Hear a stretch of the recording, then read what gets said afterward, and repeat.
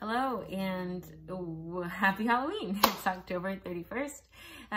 That means I've officially made it the first month, longer month, and got 59 days to go.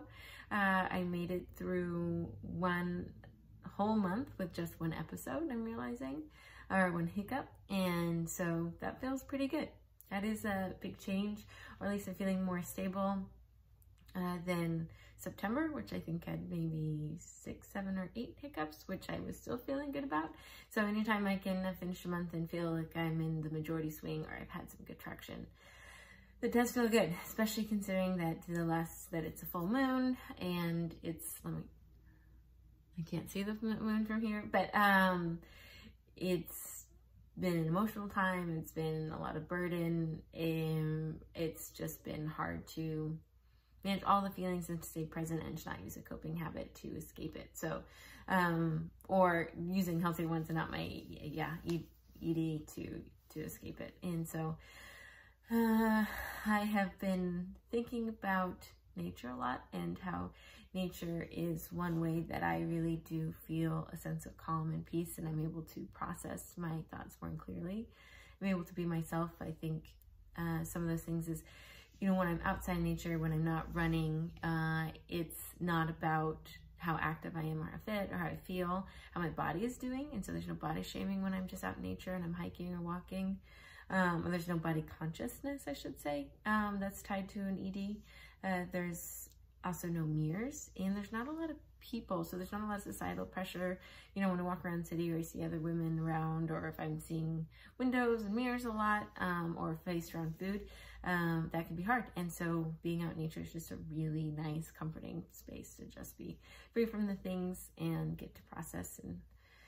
And which is why I think I've ever really talked about it, but my other Instagram account, Recovering Rai, I don't post any comments when I post photos, and I only post nature shots because that is one way that I'm recovering through, is through being outside and feeling rooted in the Pacific Northwest. And as I look at other social media that are focused on recovery, there are a lot of positive things, and a lot of that focuses on body positivity and body shape and not needing to be a certain weight or size, which is awesome and helpful. Or other photos of meals and lifting off shame around diet culture and what you eat, and being really honest about the struggle. And there are long form posts about engaging with food on a daily basis, and I think that those are all good.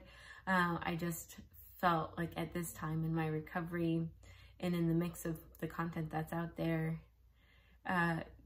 sharing the nature just as much as eating 3 meals a day and going to therapy, nature has been a way for me to recover in a really positive way, and it is really peaceful. And I felt like that's something when you're scrolling through an Instagram feed, that it's nice just to see some flowers or a tree or the ocean, and it's like a moment of zen. And when I look at that feed, it just makes me happy and brings me peace, especially with other social media accounts being used for other things and more engaging, and it's just a little more tense, and there's more anxiety, and there's like a more emotional vulnerability there, where this other account is kind of a way for me to escape into this other side of me. I don't have to share about it a lot. It doesn't have to be super public. I don't tell a lot of people. There's not really I don't have many followers. I'm kind of okay with that. It really is mainly just for me to post it, and anybody who finds it and likes the nature shots, like, that's cool. You're not super great, but they're still pretty. That it is, as much as I talked about yesterday, that loving the people who support you, and they're an important part of my life. Appreciating nature and being out there is also really important, and that it's like, instead of focusing on the negative things, the things I'm trying to avoid, it is helpful with recovery to focus on the things that do bring you joy and aren't negatives, the positives. I can fill my day with nature. I can fill my days with people who love me. I can fill my days with reflective, like reading or writing. These are things that give me life. It's not so much about running away from my eating disorder. What do I add into my life that gives me life and is fulfilling? And I think some ways that these daily entries have been fulfilling and life-giving, and so I can add that to the list. And it still is like hard sometimes to like get it and get it done, and I find myself avoiding it. But once I get into it and I feel peace, it is helpful. There are some good topics I want to talk about these next 30 days, kind of how my eating disorder has affected other areas of my life. And I think ways that other people maybe can relate to, better ways that I'm still kind of pushing myself in. So today, it was just about being outside, being in nature. I got a chance to do that and reflecting on those are the things that add to my life.